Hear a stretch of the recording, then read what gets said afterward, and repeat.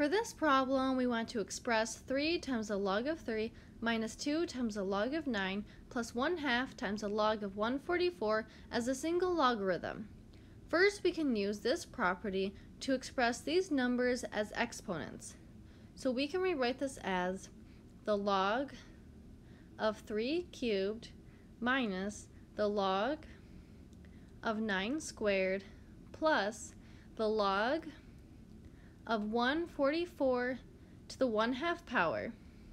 This equals the log of 27 minus the log of 81 plus the log of 12. Now we can use the quotient property to combine these logs. So this becomes the log of 27 over 81 plus the log of 12. This equals the log of 1/3 plus the log of 12. Now we can use the product property to combine the remaining logs.